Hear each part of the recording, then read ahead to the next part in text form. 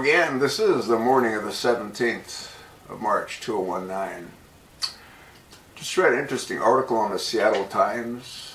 It was published on the 14th of March 2019. Investigators find new clues pointing to potential cause of 737 MAX crashes as FAA details Boeing's fix. Investigators on the ground near the crash site of the Ethiopian Airlines 737 MAX found the plane's jack screw, a part that moves the horizontal tail of the aircraft, and it indicates that the tail was in an unusual position, according to an aviation safety consultant briefed on the findings. The consultant, John Cox, chief executive of Safety Operating Systems, informed the top safety official for the Airline Pilots Association, said that Boeing's new flight control system on the MAX, implicated in the preliminary investigation into the earlier crash of the Lion Air jet in Indonesia, is one of several possible systems that could explain the unusual deflection in the horizontal tail, a control surface that swivels to pitch the plane's nose up or down. This, along with evidence from a new satellite-based system that tracked the flight data and revealed similar trajectories on the two flights, is what finally led the Federal Aviation Administration to ground the MAX on Wednesday, following regulatories around the world.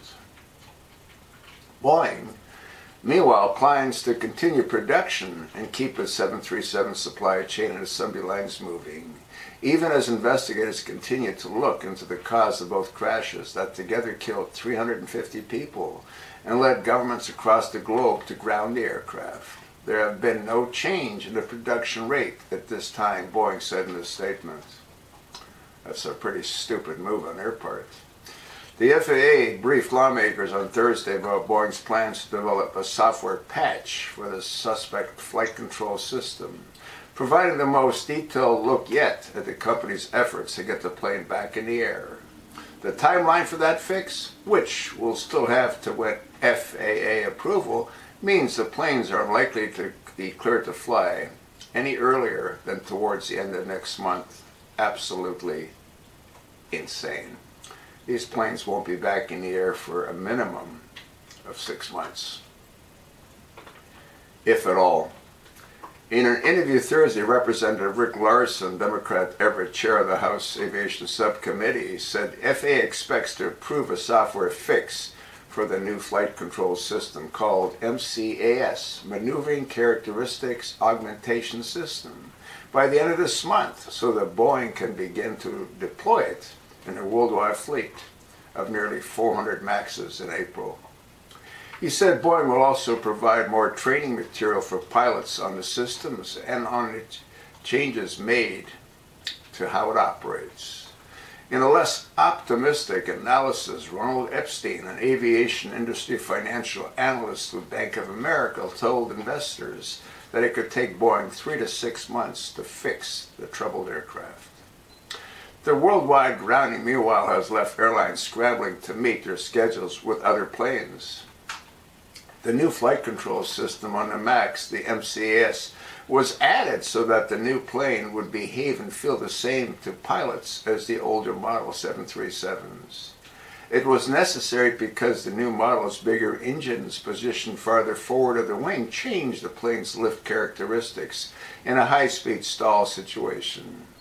MCAS is designed to swivel the horizontal tail so as to push the plane's nose down automatically without pilot input.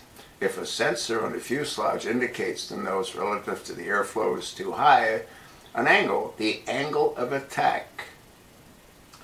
Didn't I say it was the angle of attack sensor that activates all these events?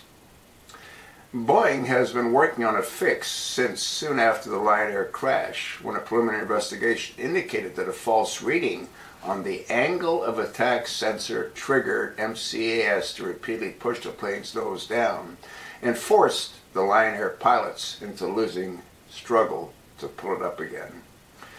What I believe that MCAS also does is goes full throttle with the engines. Why?